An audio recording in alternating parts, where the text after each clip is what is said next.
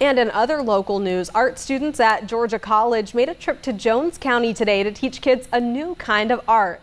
I went out to the Jones County Library today to learn more about the project and what kids can learn from it. Number? Over here. Push. Good job. Art students from Georgia College went to Jones County to teach kids about an old art form called screenprinting.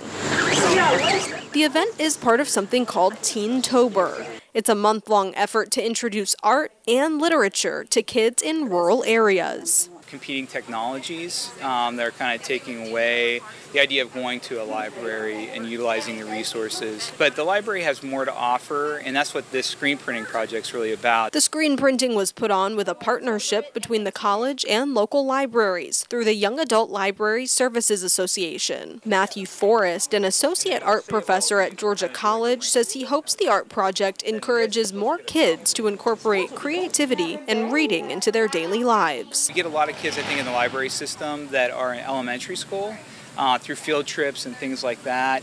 And I think as they get older, you kind of get away from those types of activities. The goal of Teentober is to encourage reading through fun activities. Sisters Sadie and Gracie Alvarez said they had a good time printing and enjoyed learning, even though it came with its challenges. Have you ever done one of those, the press thing before?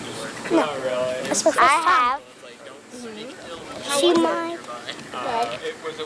That's good, but man, it's really hard. After the girls were done coloring their pieces, the art students gave me a lesson in screen printing. If you want to do this yourself, you totally can. Sure, I would love to. I've already flooded it. Okay. And all you've got to do is pull it at an angle and press down until you feel it. Okay. And when you press it in, what does that do? It pushes the ink from the screen onto the paper. Oh, cool. Okay.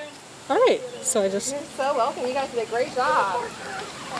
And although the printing came to an end Thursday, the Jones County Library will continue doing other fun activities for Teentober for the rest of the month. Wow, wait, what is the recipe? Well, Georgia College received a grant to teach art in smaller towns and plans to host a similar screen printing event in the spring.